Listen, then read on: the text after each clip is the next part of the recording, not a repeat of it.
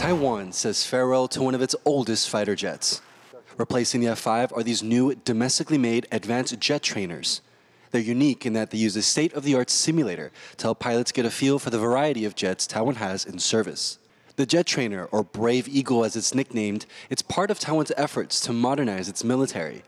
And because they're locally made, Taiwan is able to not only cut costs, but also boost its domestic defense industry.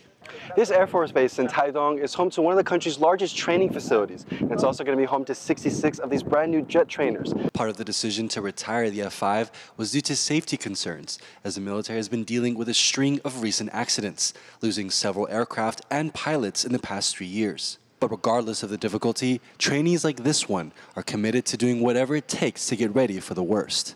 We are trying to be 100% ready if there is any possible war.